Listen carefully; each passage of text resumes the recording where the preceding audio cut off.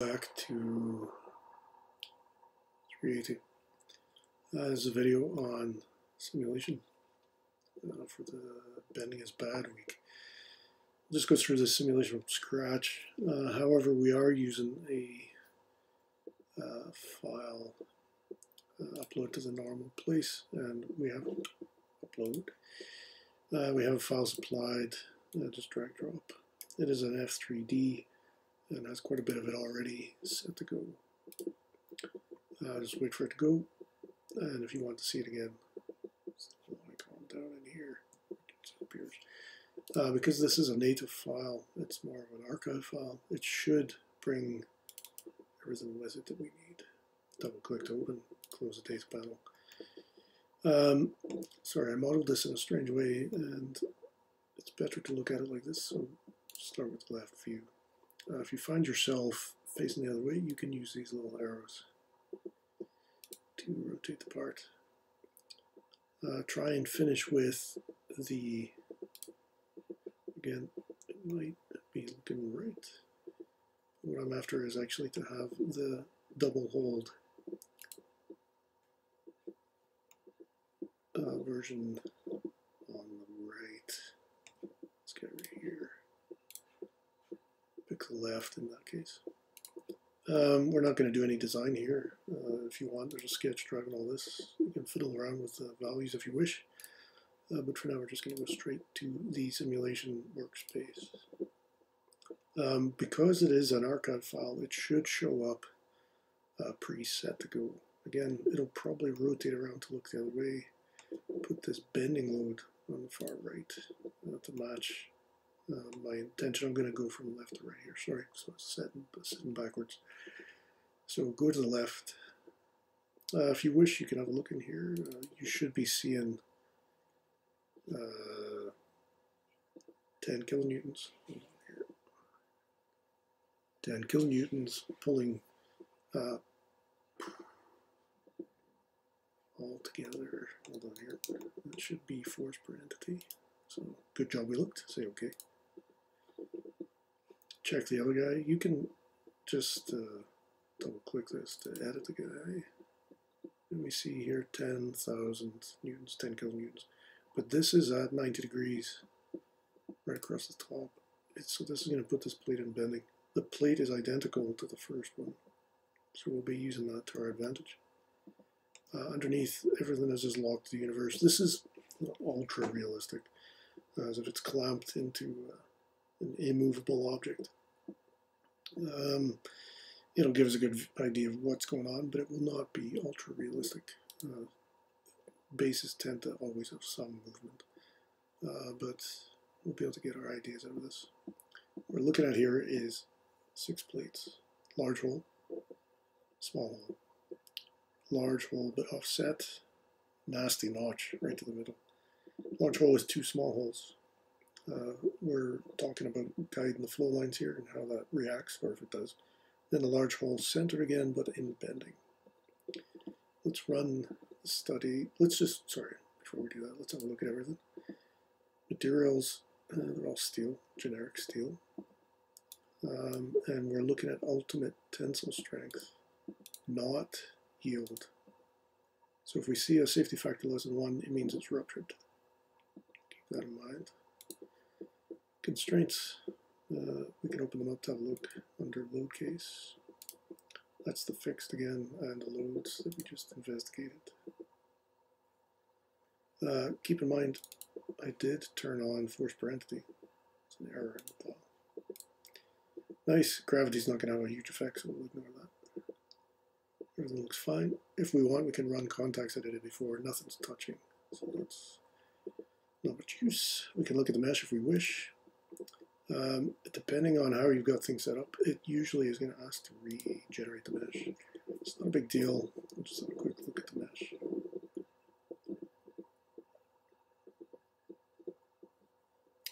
Now, fusion is quite a good measure, and you'll notice here that it's tight around the smaller the arc, the smaller the circle, tighter the mesh. What's controlling this? Let's look under settings. I've got remove rigid body mode's turned off because it runs cloud. Mesh, advanced. That should be fairly standard, except I've turned down maximum turn angle on curves in degrees with curved mesh elements.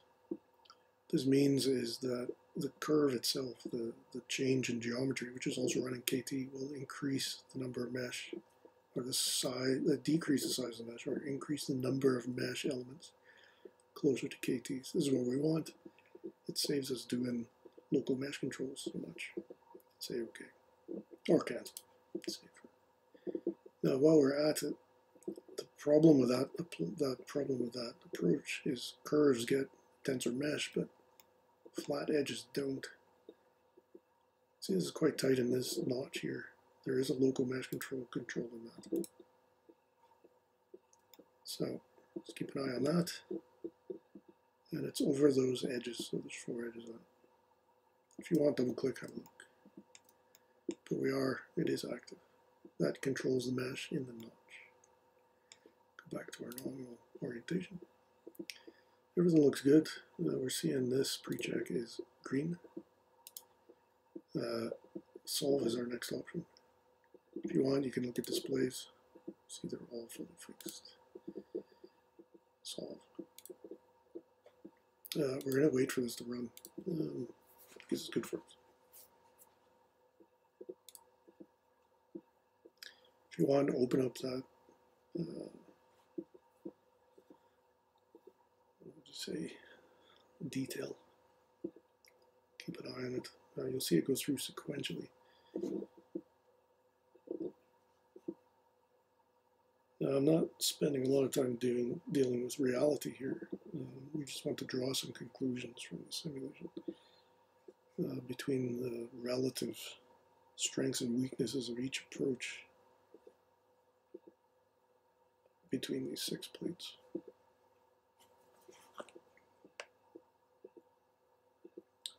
And now we hurry up and wait.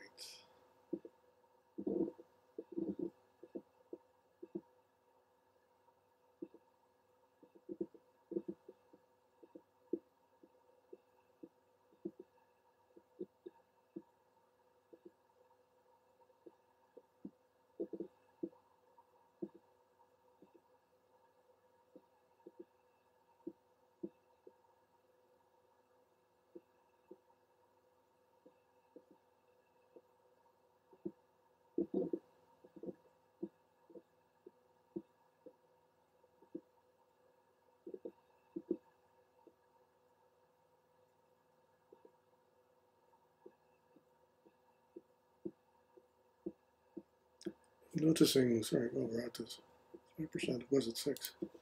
See what you can have this run in the background. To get it back, you have to open the data panel, open it up again. You can also see job status. Close the data panel. I'm just checking to see if I have adaptive turned on. Nope, so it's just working away. This is basically runs by the solution as it goes through. If it finds it's causing errors or going off kilter, it'll start to remesh for better answers, but we have it turned off. That's fine. Job status. Oh, and it is done. And there's our results. Now, depending on how you've got your Fusion set up, the default is to show this results. Sort of a standardized advice panel, if you want to think of it that way. It gives you some recommendations. It's not bad. Deformation scale, all that stuff is fine. If you want to turn that off, just toggle it on to not show automatically. I don't mind seeing it. It gives you this nice red 0.17. You have rupture. Let's have a look. First, let's just have a look at displacement. What is displacing most? We have these results here. We can take them off or toggle them on and off by just hiding min and max. This is total, meaning just a collected movement. What is going on here? the bending is moving the most, we would expect that to correspond to the highest stress. And the lowest safety factor. No surprises there based on that. Let's start comparing these together. If the loads get in the way, you can hide them. You can also hide min-max. You can put your own point probes, reactions, all that sort of stuff. We don't need slice planes because it's quite thin already, so on and so forth. I'm just going to decrease the size of the browser here. Let's have a look what we would expect to see. The model components we might like to see. The centered hole in bending is quite high. Now, if we want to see kind of how it's really bending, we can increase the deformation by adjusted ×5, which really goes crazy. But it does show us the tendency of the deformation, which is linked to stress and therefore to safety factor. Bending is moving the furthest. We'd assume that this has the highest stress, and in fact it does. Bending is bad. Now, let's hide that guy for now. Look at the remaining parts. Go through our plates one at a time. I'm going to put the deformation back to, say, adjusted. Or even if you want, actual or undeformed.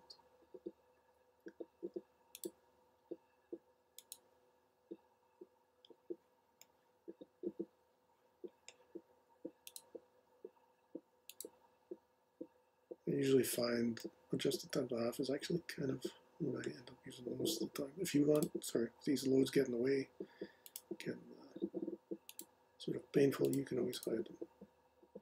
It's good to see them, I think.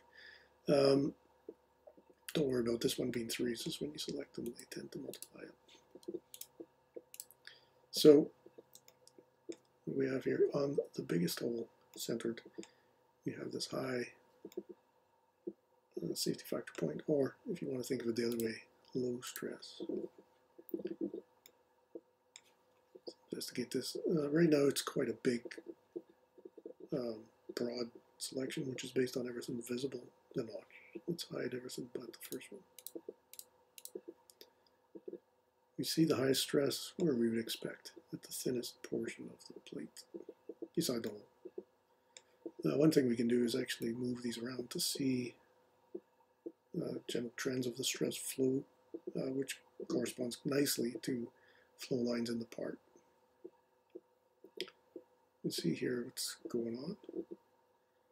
So, no surprise, there's high stress along where the flow lines tend to be congregated by the hole itself. The hole's quite big, and we end up with a safety factor kind of around 0.1, almost exactly. Let's have a look where that is. Pull down. It's predicting. There it is. A very tiny failure right there. This is time for increased resolution of the mesh. Make sure we actually do have a failure here. But this would have a rupture right here. This would be the beginning of a crack. If we increase the load a little bit more, we might end up with a through failure. You can see how it flowed out from the edge of the circle through the thin part, again, as we would suspect. And also beginning from the curved hole, not from the outside edge. Again, thanks to our flow lines. You see it kind of strange pattern, and the stress from there on increases kind of around. Importantly, the last part to get filled in is actually kind of material shielded by the hole. Interesting. Let's have a look at the next one. Tiny hole. Same pattern, just smaller. Now, let's see the safety factor comparison.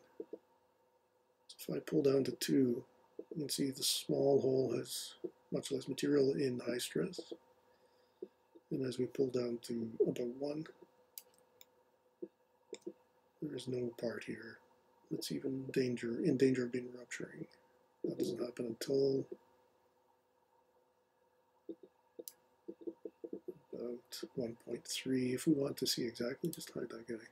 We can see 1.34 is where it starts. Nice. So small hole is good. Next, offset hole. Now, as we would expect, minimum safety factor is lower. This would rupture.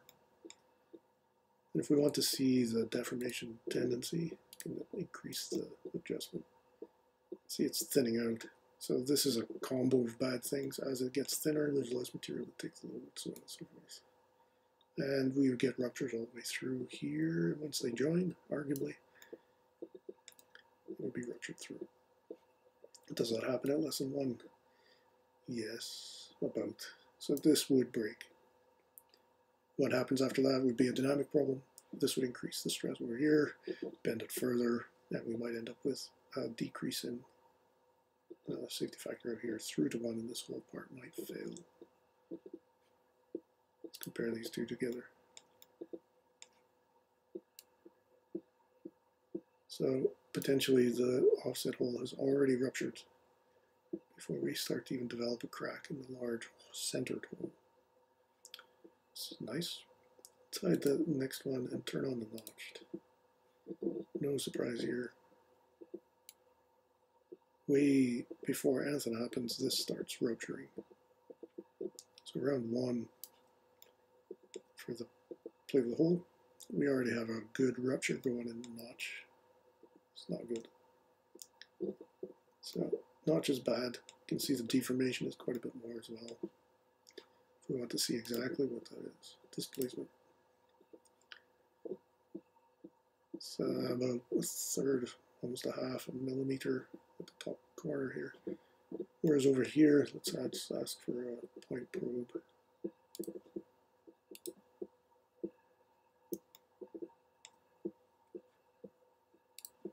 The deformation is about 1/10 of a millimeter, so quite a bit less. To get rid of that, just delete that. Notch is bad. What about the notch versus the offset? Let's go back to safety factor.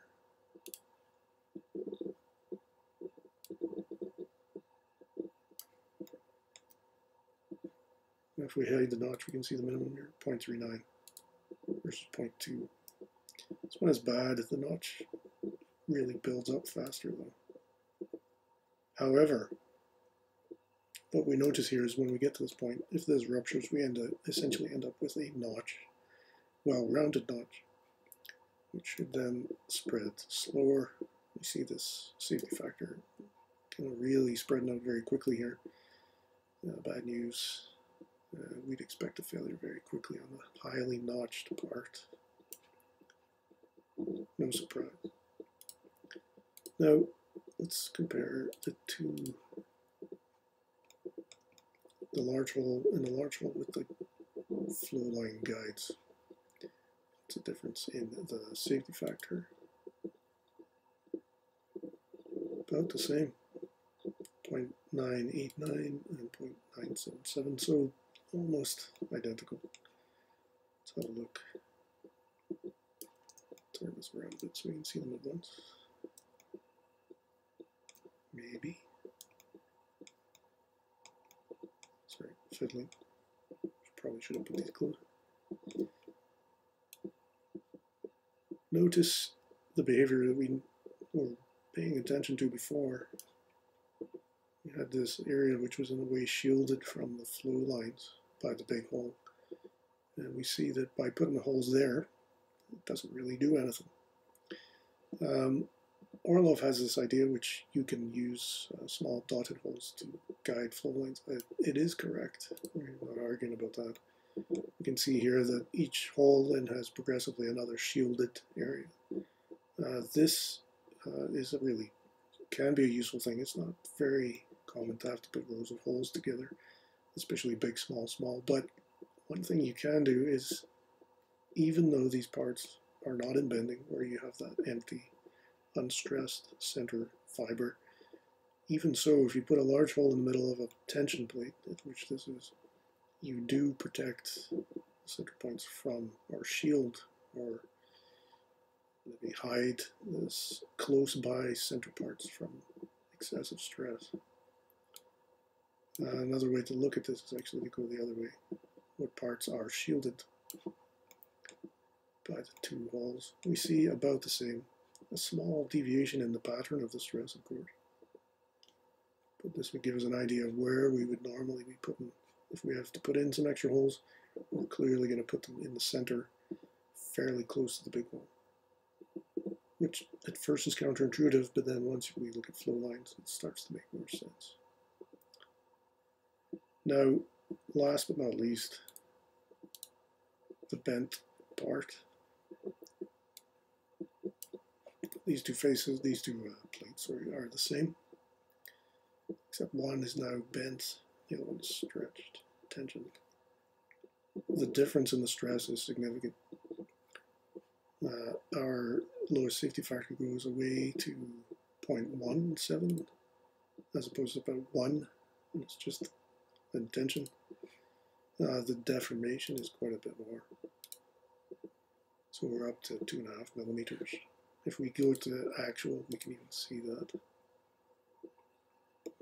It's quite a bit of deformation. This would bend quite a bit, visibly bent under load. And the stresses are, as we would expect, quite a bit of stress on the outside fibers. Interestingly though, what happens with the hole actually tries to, well, kind of, again, protects the upper part from the typical bending stress. So if we pull this low stress away, to have a look, we see it kind of wrapping around the hole. Flow lines are complicated in bending. It's not really worthwhile to try and figure out exactly what's going on with flow lines in bending. However, this, by examining these diagrams, you can kind of get an idea of where the flow lines are going.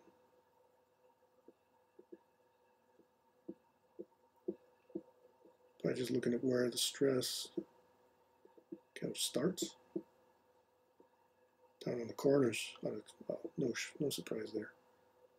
And then works its way up the sides. Starts to encounter the KT from the hole. And then works its way past that up to the edges again. It's still in bending, but because of the hole, patterns become complicated. And there we go. Hopefully, after all that blathering, this maybe aids us in trying to visualize what things are doing, what holes do in plates, where to put a hole, or make it as small as we can, right? Don't use notches unless you're insane. And if you do need extra holes, you can put them near the big hole in a line of the force, or with the force. Probably won't have much difference overall. However, Orlov is in fact correct, of course. You can use this to guide the flow lines around holes and around KT inducing events in the geometry of the part. Feel free to just fiddle around with this more. The next step would be to finish results and experiment with, for example, managing things. You could go into adaptive mesh refinement. Medium's probably enough, and von Mies is fine. I usually tend to use von Mies, but displacement is also not a bad thing to use to control. I wouldn't go above, yeah, it's high for them is 6. Anything more than that, you're going to be kind of wasting your time. It'll also take hours on the server. Medium is fine for quite a, well, most things, low even, just to get a feel for what's happening. Another thing to try is adapting the mesh a little bit, and can play around with these details. So for example, scale mesh per part, if you turn that off, it's over the whole assembly, not per part. Then you can introduce things like absolute size. If you want a more consistent mesh, ignoring the KTs. It's entirely up to you. Otherwise, thanks for watching, and back to you.